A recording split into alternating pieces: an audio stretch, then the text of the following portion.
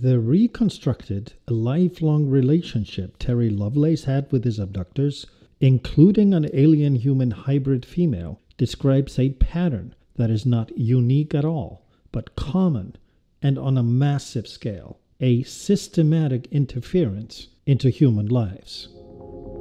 Let's explore.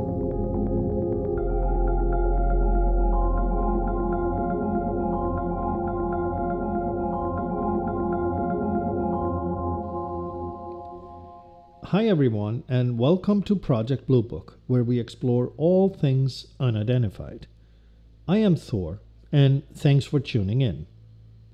It is well understood that credible testimony is defined as military, government, police, aviation, like pilots, astronauts, as well as agents and servicemen in key positions. Those are considered the most valuable testimonies because they may be speaking from first-hand experience or access to classified information, as well as their expertise. Then there is the account of individuals with credentials that make it very difficult to cast a doubt, because it's just incomprehensible. They would be making it up, without gain and so much to lose. Such is the story of Terry Lovelace, first a serviceman, then a career lawyer, an assistant attorney general for the state of Vermont and the U.S. territory of American Samoa, president of the American Samoa Bar Association, a member of the medical practice board of the state of Vermont. It makes his story all the more strange that he didn't really come forward until 2017, when he first participated in a UFO event, and in 2018 when he published his book, Incident at Devil's Den, A True Story. But his experience dates back to his early childhood. He started having heart problems in 2005, and in 2012 he noticed his knee was going numb. He had it examined to discover a piece of metal lodged deep within his tissue, the size of a fingernail, and no signs of an entrance, scar, or torn tissue surrounding it, as if it had always been there. It had two tiny wires attached, pointing up into his leg. Doctors had no explanation as to what this was. Nightmares had long before begun creeping into his life, and he had no explanation but vague memories of intrusive examinations surrounding a camping trip back in 1977 he and his buddy took to Devil's Den State Park in Arkansas. As these nightmares continued and his medical issues mounted, it was time to revisit his fragmented memories to see how deep this rabbit hole really went. He did have a conscious memory of an event in January of 1975. He had joined the U.S. Air Force as a medic straight out of high school, and his post was set at Whiteman Air Force Base in Missouri, home of the 351st Strategic Missile Wing, responsible for a number of Minuteman II nuclear-armed ICBM silos spread out across the rural farmland. He was working a night shift with his buddy he only refers to as Toby, between 11 p.m. and 8 a.m., driving an ambulance when a call came in at 2 a.m. that a missile technician had fallen into one of the silos about 18 miles across to the soybean farm fields.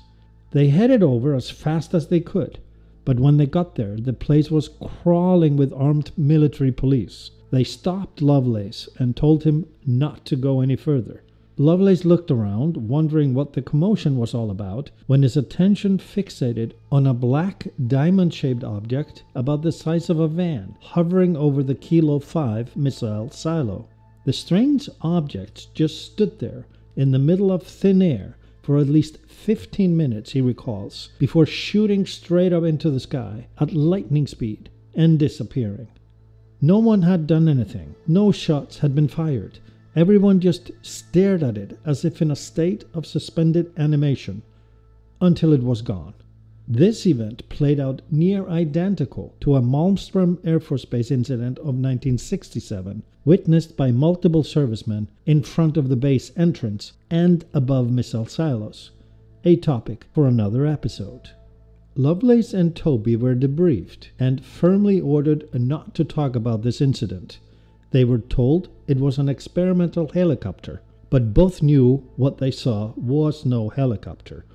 And oddly, they didn't dwell on it or even talk about it further, and soon it was out of sight, out of mind. Until 1975, still posted at Whiteman with his buddy Toby, they decided to go on a camping trip for a weekend. Toby was heavily into stargazing, and Lovelace was an amateur photographer, which makes what happened even more bizarre. Toby suggested Devil's Den State Park across the state line in Arkansas, a couple of hours drive due south. It sat on a high plateau, perfect for nature photography as well as stargazing. It was ideal. The bizarre part was that the whole point of going was nature photography. Yet, for an unknown reason at the time, Terry Lovelace forgot his photography kit. He left it on the kitchen table at his house before they left. He had put it all together in preparation, and then he just left it. Let me weave this detail into the story a bit later. Upon arrival, they had immediately gone hiking, and thereafter, instead of camping in the main campgrounds where everyone else would, they decided to drive deep into the park, away from everyone. No one was supposed to go, until they came upon a clearing in the forest, the most remote spot within this most remote of state parks. They were completely alone and set up their tent. At about 9 p.m., Toby noticed 3 stars in the sky, forming a perfect triangle, and then they started moving in perfect unison, holding their triangle formation throughout. He realized this had to be a single object with 3 lights, and now Lovelace saw it too, as it grew larger and came in their direction. It became clear it was a solid single object with lights on 3 edges of a perfect triangle, matte black in color. As it moved across the sky, it blocked out the light of all of the stars, just like the football field-sized triangle did over Phoenix, Arizona on March 13th, 1998, a topic for another episode. The object was now directly above them, and it was huge. Lovelace remembers, as it flew towards them, their fear had grown, but now, as it hovered directly above them, they were just calm and relaxed about it. And yet another strange detail Lovelace recalls is the forest. It had been teeming with sounds of birds, frogs, and crickets, now fell completely silent, like vacuum, while the object just hovered above. The next emotion Lovelace remembers was that of a complete disinterest in the object. They were tired, beyond drowsy. They felt sedated and just wanted to go into the tent and fall asleep. It was 3 a.m. when Lovelace woke up again, as if sobered up from his sedated state, to multiple bright-colored lights filling his tent. He remembered the object. He was scared, but pushed Toby aside to take a peek outside, and there it was, hovering above, having moved away from the original spot, and he now realized its enormous dimensions. Still hovering perhaps 30 feet above ground, he estimated the craft's size to be the length of a city block that would be hundreds of feet for each arm of the triangle, and the thickness of it, the height, probably the size of a 5-story building. And yet it just stood there, humming quietly in the sky. That's when he noticed children roaming around on the grass below, a few hundred feet away from their tent.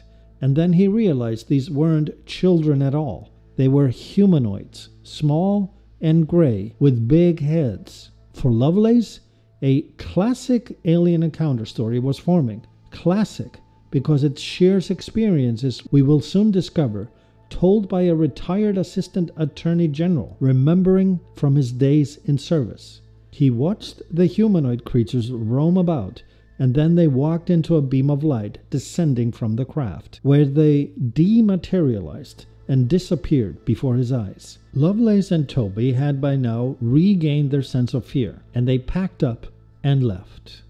Lovelace remembers having rashes all over his body after this weekend, as if he had sunburned badly, and didn't understand how that was possible. Within 2 days, they were both hospitalized by their base command with severe burns and dehydration symptoms. Radiation poisoning, however, was not considered. That's when 3 officials from the Office of Special Investigations paid them a visit. They were most interested in retrieving Lovelace's camera and simply did not believe he had left it at home. They somehow knew he was an amateur photographer. They visited them several times and interrogated them separately as well as together. But their story never changed. Lovelace was diagnosed with PTSD that his psychiatrist found odd because Lovelace had never seen a battle. Where did his post-traumatic stress come from? Toby, on the other hand, was reassigned, and they were ordered not to have contact with each other until the investigation was closed. Toby began drinking heavily, he divorced his wife, and was discharged from the U.S. Air Force. He died homeless on the streets of Flint, Michigan, just over a decade later in 1988. Lovelace, on the other hand, has always had an anxiety about open spaces and being alone in the woods, and he does not tolerate darkness anywhere at all. His first hypnotic regression was conducted by a major in the U.S. Air Force, with the officers of the OSI present. More memories came to the surface. He remembered Toby flashing a light at the object, and the object flashing back. First a white beam of light at their campground, then a pencil-thick purple light right at his chest. And he recalled moments on board the craft, a huge hangar inside the craft, where 3 disc-shaped UFOs were parked side by side. And he remembers thinking, these crafts were different from what he saw at Whiteman Kilo 5 missile silo years earlier. These were disc-shaped, classic UFOs. He saw humanoid creatures like the children-sized aliens he remembered seeing in the meadow, and he also saw what looked like ordinary humans in uniform with insignia he did not recognize. It was tan in color. A tall alien seemed to be in charge. The children-sized ones were workers, he thought.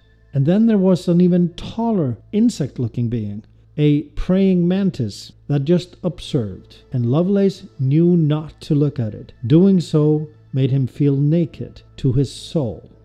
There were aquariums as well, tanks up against the wall, and inside of them there were reptile-looking creatures with strange eyes, he remembers, and he also saw humans, full-grown, floating in the liquid. One of them even looked over at him. They made eye contact, and he somehow concluded it looked human, but it wasn't human. There were hundreds of those, he said, on board the craft. He also remembered painful medical procedures and their apparent indifference to his pain. They were more frustrated over his whining than careful and considerate with the instrument they were using, tools hanging from a low ceiling above his head as he lay unable to move, restrained. And a voice in his head kept asking, "Why are you screaming? You know us. You know we're not going to hurt you. Why are you screaming?" There's lots to unpack here. The fear emotion seems to not be understood by them at all, nor how difficult it is for us to control it. They emphasize reason, where emotion seems to not exist at all. But aside from that, the statement, "You know us. You know we're not going to hurt you." What does that tell us? As Lovelace was to piece together himself, this had in fact been an ongoing relationship since his childhood. He soon would remember small creatures visiting him in his bedroom at night. He called them monkeys when he was a kid, only 8 years old. And he remembers a humanoid, a 4-foot-tall female creature. She kept visiting him again and again, which convinced him later on that him forgetting the camera kit, them going to the off-limits part of the Devil's Den State Park, as well as the apathy regarding the hovering object. It was all, in fact, suggested, directed, orchestrated. They didn't have their encounter by chance at all. That's how he also came to believe the objects in his leg were implants. It was all part of this lifelong monitoring of him for a purpose he did not understand, until he had a chance to ask her. One night in the mid-2010s, that is recently, Lovelace found himself in a chair in his living room. He never sleepwalked, but this was a conscious awakeness. He just sat there, staring at the familiar hybrid female sitting in a chair facing him. She had long, fine hands, only 4 digits on each hand, large almond-shaped eyes, sunglasses to cover them, a pencil-thin neck, and dressed in black but with a bright red scarf. She warned him not to come forward with his information. This was right before his first conference appearance, before the release of his book. He asked her why.